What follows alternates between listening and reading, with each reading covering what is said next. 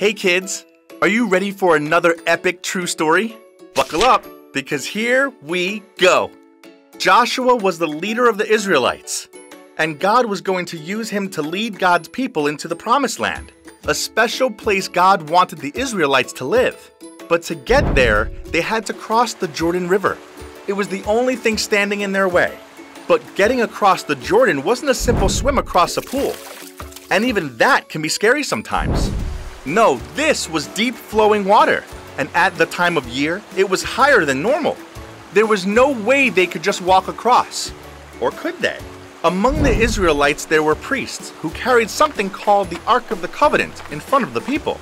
This was a special and holy object that God wanted the Israelites to treat very carefully.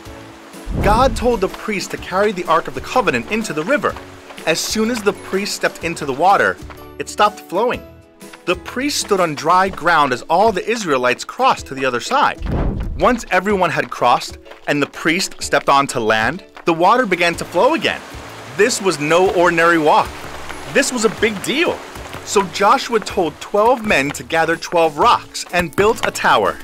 When the people asked what the rocks were for, Joshua explained that he wanted other generations to know what God had done for the Israelites. When they should have been stopped or destroyed, God helped them. Joshua wanted everyone to remember what God had done, so he built a monument. And just like Joshua and the Israelites, I can remember what God has done for me too.